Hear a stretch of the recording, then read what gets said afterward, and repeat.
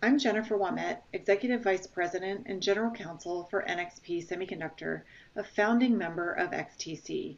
As a leading chip maker and global innovator, we believe in the power of technology and innovation to make a difference in our lives.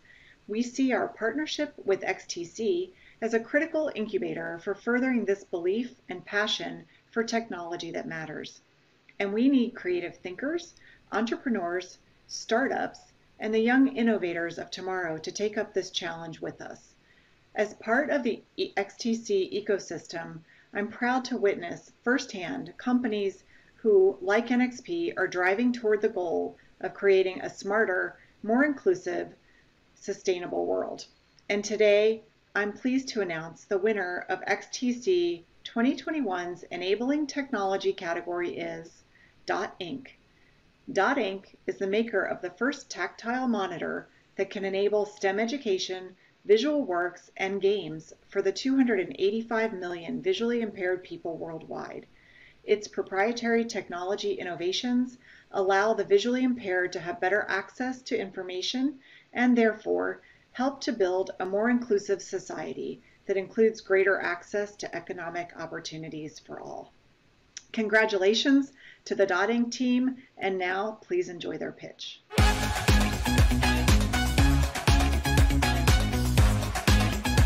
Hi, I'm Eric, CEO of Dot.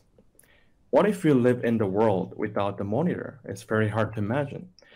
For 30 years, for 285 million visually impaired people needed a tactile monitor like this. But what's available right now is just a one line of a braille display. You can only read text line by line. And it costs more than $3,000 to $5,000.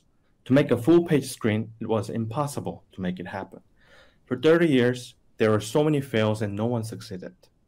So we created 10 times smaller, lighter, and cheaper deep technology with over 114 patents. And we created DotPad. DotPad gives the full opportunities to access all graphic materials, text, and braille to all ages of blind people. And this is like an ultimate technology that enables GUI with disruptive price like a Macintosh. This is how worldwide method teaching STEM education for blind students is very, very manual. To change this, recently the US government selected us to digitalize every K-12 materials with a $30 million contract for 4 years. We are becoming the standard technology in this market. This technology enables more educations and jobs. We can enrich the generation. Right now, this market is like early PC or mobile industry. Even basic apps can create a worldwide impact. That's why right now, big tech giants are working with us to create their accessibility devices. Not just a display, that also has the strongest AI cloud to translate all text in braille and graphics to tactile display. $20 billion market opportunity is ahead of us with the game-changing technologies. We are ready for the global scale-up right now. That is the team with top universities, global companies like Samsung, LG, and Nokia. We are enabling the generation with the disabilities. Thank you very much.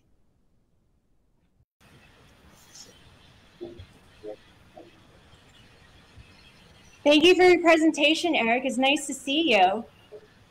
Thank you very much. Great. Let's go to Regina for the first question. Eric, congratulations. Tell me a little bit more. Imagine that you met all the demand for the vision impaired market. This is a core technology now evolving. What other markets or products do you think could be enabled by it? Well, actually, the blind market itself is big enough. For example, if we can provide only 10% of 185 million visually impaired population of this tactile monitor, it's already a $50 billion market. And actually, what we are focusing on right now is a young generation about education, so that we can have high LTV, that the students can get familiar with our technology, and when they grow up, they can keep using our technology with many applications. Great. Jerry, your question?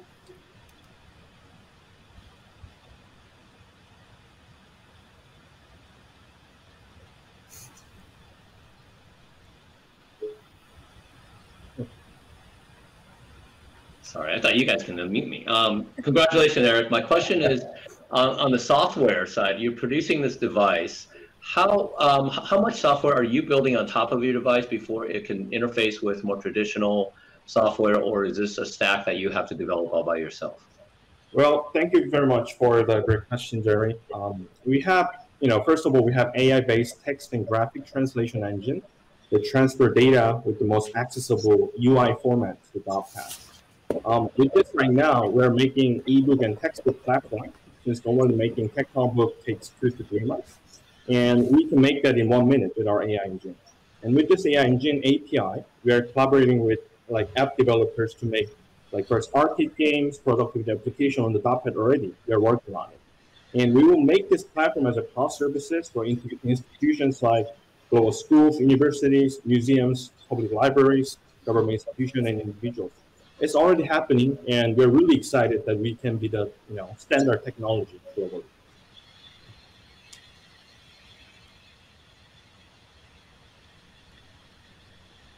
Did you catch that last bit, Jerry? Yeah. Okay, great. Over to you, Young.